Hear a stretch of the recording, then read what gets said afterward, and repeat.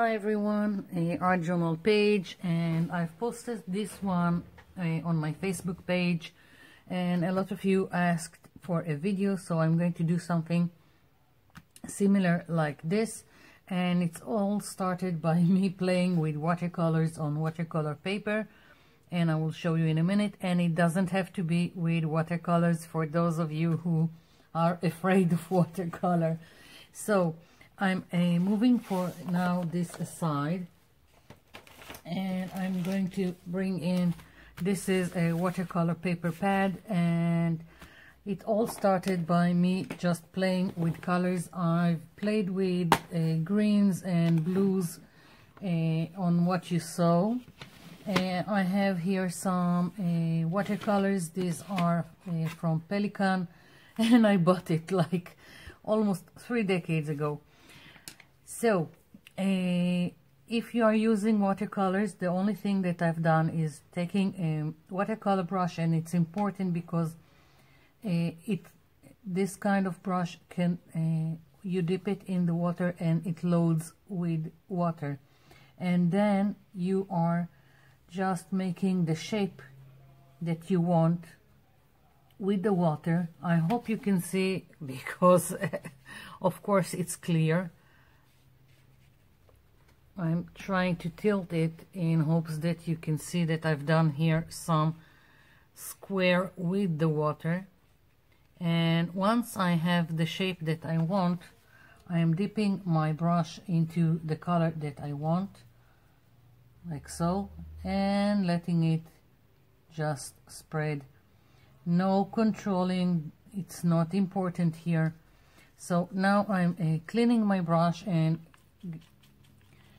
taking another color, and you can do whatever colors you want, and I'm just dipping it and letting it spread. I can of course direct it a little bit, like here that I wanted to mix with the magenta, but basically I just played with it and let it do whatever it wanted. Now here I have squares that I've done with water-soluble oil pastels, and you can do the same thing with anything that is water reactive. Another option to do something like that is gelatos, but then you don't need watercolor paper, and it's better to put gesso before you are using the gelatos. Now I've done again another square, and I'm just taking other colors. I'm thinking that this page that I will do, I'll make it this time I'll make it very, very colorful, instead of going only with blues and greens. So I'm just playing with the color. Now another option for if you don't want to use watercolors, wait, I'll just clean my brush, is using felt pens, the plain ones that you give kids. Now for this to work, it has to be on watercolor paper, so I'm just going to do a small square here because I'm not planning on using it, and I'm just putting some color and put some, how many colors that you want. Doesn't matter if it's the watercolors or this or anything that you want to use. You can also use acrylics, only for blending them it's better to add a little bit of water to help them spread. So as you can see, I'm just playing with the color. Now again, taking the brush and putting water all over, and for this you need to put the water all over and then just let it be. It will take about 10 2 minutes to react completely and blend. So that's the alternative to watercolors if you want more control. And even after this is blended and dry, you can go on top of it and add more if you want to, or if you don't like what you got. So that's the squares that I've done, and I've already made a page with playing with all kinds of colors. The next next stage is taking a permanent marker, a black permanent marker, and I just went around each square with a scribbly line, and I went around twice and made it with wavy line, and so it won't be accurate. I hope you can see what I'm doing. The less accurate, the better it is for this project. So that's what I've done, and it doesn't matter where the watercolor went, if it went off the edges or if it went into another square, it really doesn't matter. This whole thing is very loose and not about being precise. Now you can do the same art journal page with everything symmetrical or with other shapes. If you like, if you want to do it with circles or any other shape, you can. This is just what I made, and as I said, it was just me playing with watercolor. And after I've done the squares, I just found a way to do something with them and build some background. So that's about it for now. I'm going to continue going over the edges of my squares, as you can see, and I'll be back when I'm finished. Now after I'm finished with this, I'm just going to take scissors and cut around them, and again I'm leaving a little bit of white. There is no fussy cutting here, it just adds to the whole thing. Just going around and not trying to do any kind of a straight line. Here we go, like what I've done in the other page. So I'm going to finish this and I'll be back.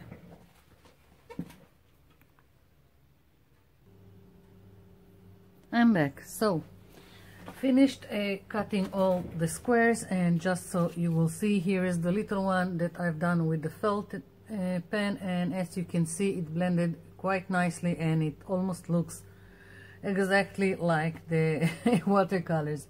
Maybe I will use it. So now I've got all this, and now it's just playing with the squares and putting them so it would be interesting for you, colorful or not so colorful, depends what you want to do,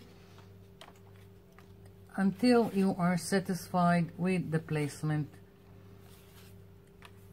And I'm just going to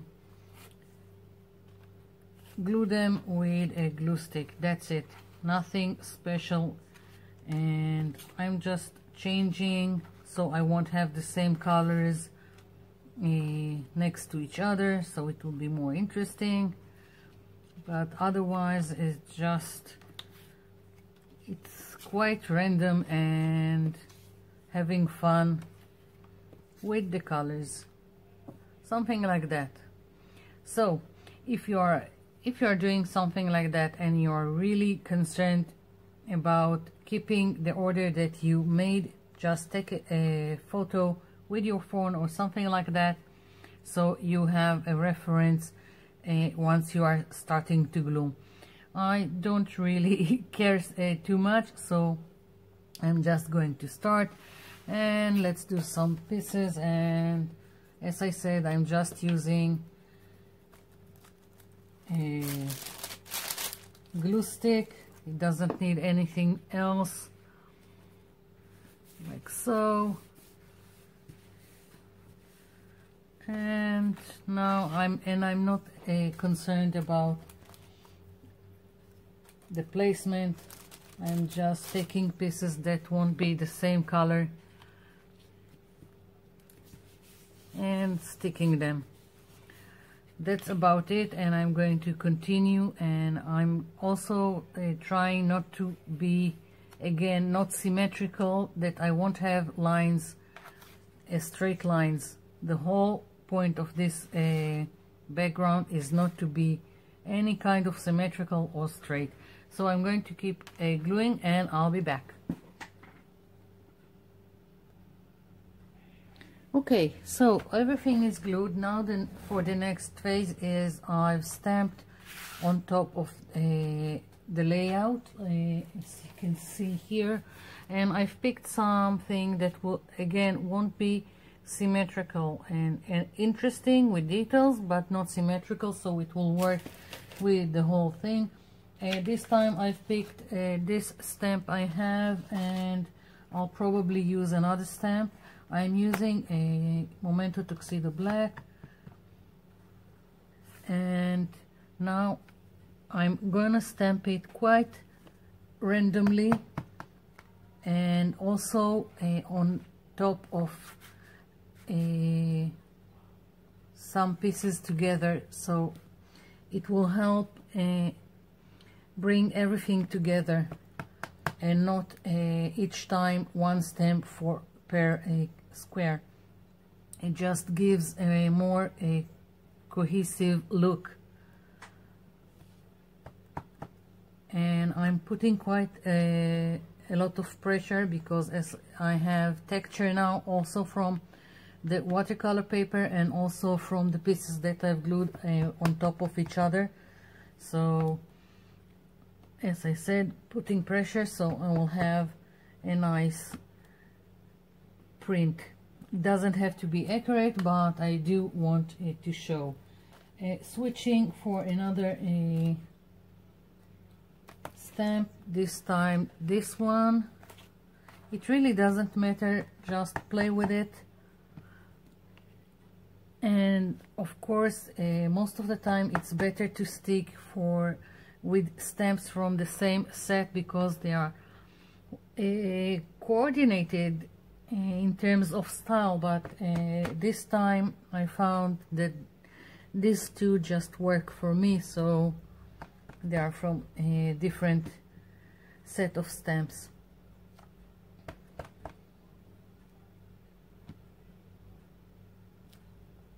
Okay, and I think I'm taking it from the block, because I don't want the whole of it. I want to add a little bit in several places.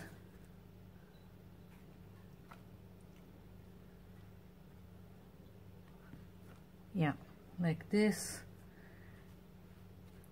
And yeah, I'm also feeling that this needs some black splatter. Yeah. Now here I've stamped with also a Memento, but it was nautical blue, and I've used another stamp, this one with gold acrylic paint. I don't know if you can see it, it's hardly noticeable. It really doesn't matter, just play and see what works for you. And I think, I'm not sure about the black splatter. Let's go for it. What's the worst that could happen? So black, black, black. Okay, haven't planned on it. taking some black. Oops, put too much, never mind.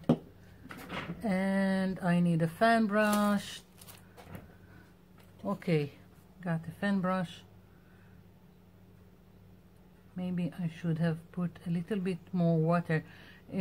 For a good splatter, you need the paint to be liquidy. Don't have a better word. More flowish. And I didn't protect this side of the page. Never mind. Maybe I'll do some collaging on. And I'm going outside the layout of the squares. Okay, I think this is enough. This needs to be completely dry before I'm going to stencil on it. Here I've stenciled this branch with leaves. I think I will use, I thought about using this one here. This is a stencil I've made on acetate. And oops, something fell here. So I'm going to let this dry and I'll come back.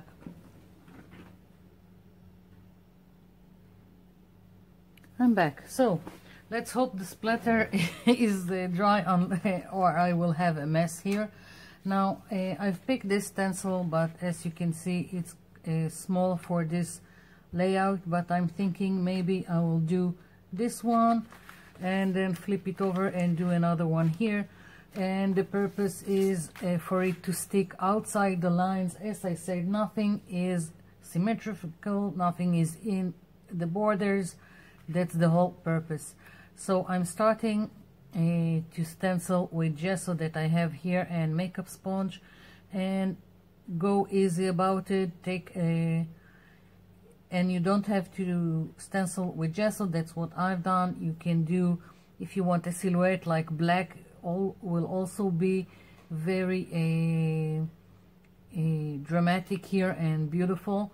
I'm just going with this time with the white gesso, and as I've placed it so it will stick outside the squares, and it will be a little bit difficult to see it where white on white, but after it's dry I'm going around it again with a scribbly line like I've done with the squares, and go around all the shapes of the stencil. Now I'm stenciling, as of course, on something colorful, and it's quite prominent. So what I'm going to do is go about it very gently and easily.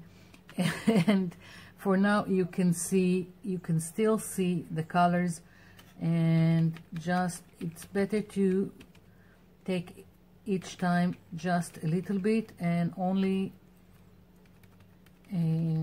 after you do you go over once, go again with a second or a third layer, depends what you want. I don't want it completely opaque, but I don't want it completely translucent, so something in between. And as you can see, I'm just going over again with a second layer of the gesso. And right now it's not enough to see what's going on, but once I will finish and add the scribbly line, it will look completely different. So finish this, and I'm gonna do another one here. I'm just waiting for this to dry, for the little bit of the gesso here to dry, because I don't want to flip it and smear gesso all over. So I'm going to wait for everything to dry, do the stencil here, and then I'll come back with the next phase of going around the shapes. I'll be back. So I'm back after stenciling with the white, again taking the permanent marker, and this is from Office Supplies. It's supposed to be for CD or DVD, and again just scribbly line, nothing accurate, just going around the shapes. And you can this whole page, you can do it if you want. You can do the same thing symmetrically with accurate lines and everything, if that's what you prefer, but I think this is quite freeing, not needing to be precise all the time and letting go. So on purpose I'm just doing all kinds of scribbly lines here, and just going around the shapes.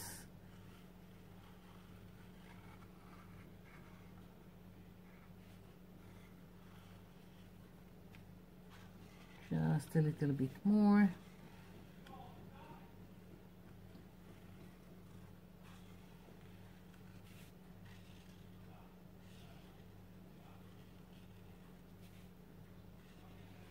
It would be quite striking, I think, to do the same thing with gessoing, not gessoing, stenciling with black and doing some lines with white around it, I think. So if you prefer that, you can go for it.